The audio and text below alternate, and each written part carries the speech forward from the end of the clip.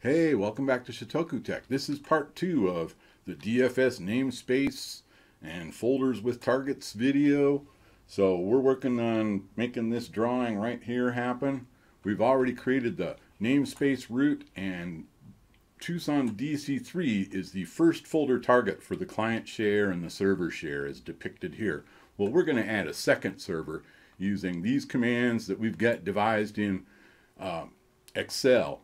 Basically PowerShell script generated from Excel. If you can fill out this portion of this spreadsheet correctly, the script will work. So that's what we're going to do here. And instead of a new DFSN root, we're adding a new DFSN root target, pointing to the second server, namespace $, namespace hidden share basically. So we're going to do that to Tucson DC2, and then we're going to add the physical folder, share it, and add the folder target, new DFSN folder target, pointing to Tucson DC2 Client1 $, hidden share, and TUS DC2 server $1 hidden share down here, so that those shares on DC3, remember we created those, Client1 server 1, then that'll be shared with on Tucson DC2 as well. So let's get going. We've got our PowerShell open here. First thing, of course, we're going to do is install the Windows features, DFS namespace, DFS replication, and we're going to include the management tools just so keep things simple. There is one thing in the parameters here, this referral priority, and I've just set this referral priority class to site cost normal. That seemed like the most reasonable thing of all the options, and maybe we'll talk about that further. We're probably gonna do like a tuning session after we get all this built out. We still have to build out replication groups and topology, etc. So we've got at least 2-3 more videos to go here. Trying to keep them short, keep it entertaining. Okay. DFS namespace and DFS replication and the tools are installed. No restart needed. I'm going to go ahead and kick open that DFS GUI here, just so we have that on the second server and can see what's going on. Makes it interesting. I'm going to close Server Manager there. So right now, let's see if we can find a namespace.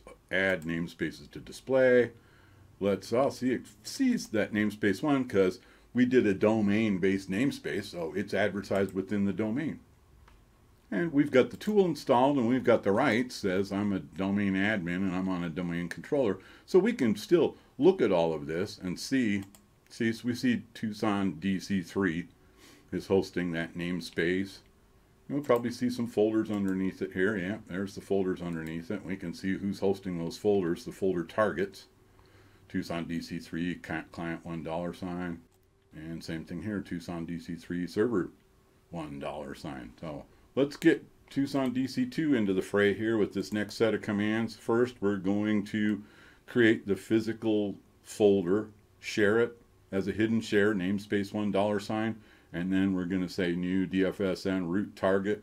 Path is going to be namespace1, and we're going to target path is going to be that hidden share we just created. So here we go.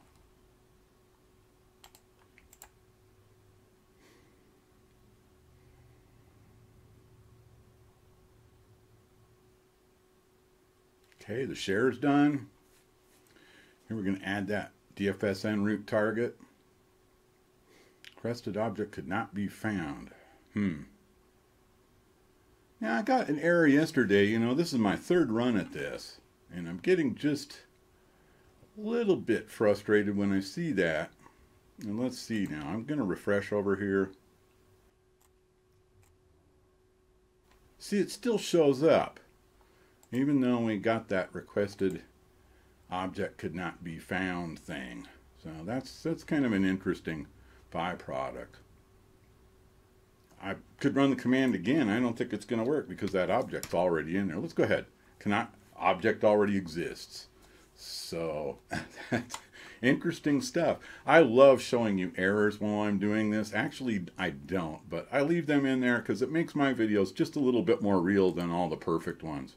Because you're going to see errors. You're going to make mistakes. Something's going to go wrong. and you're going to want to see how to fix it, or at least see how to make sure it worked out okay. So here goes the next. Okay, that just went right through. Yeah, same thing. I ran the same command yesterday and got an error much like the one above. But let's see if we can get through this last one. And then we'll be done for this video. Okay. Well, now we're just going to check our work. Going to go over here, client 1. We just need to refresh. Okay, we can see both servers that are hosting, that are targets for client 1. And both servers are hosting server 1, the hidden share. Now, we don't have replication configured yet, so that's going to be next. See down here, only the domain system volumes listed because we're on a domain controller, so that's the sysvol being replicated. So we're going to have to add a replication group and a topology. So that'll be coming up next. Make sure to look for the code down below in the description. Thank you for watching Shotoku Tech. Please subscribe, comment, like, and share.